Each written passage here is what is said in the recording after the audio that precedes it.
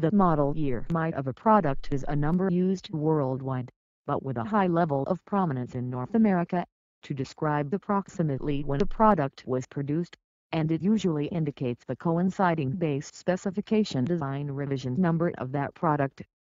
The model year and the actual calendar year of production rarely coincide.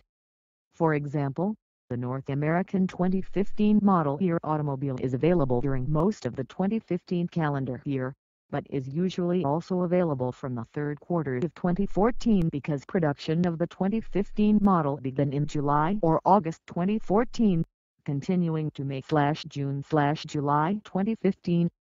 The variables of build date and design revision number are semi-independent. There is no natural law that forces one to be strictly correlated to the other than that future design revisions cannot have been built in the past, and most products, in most contexts, tend to be built to the design revision that was the latest one at the time of building.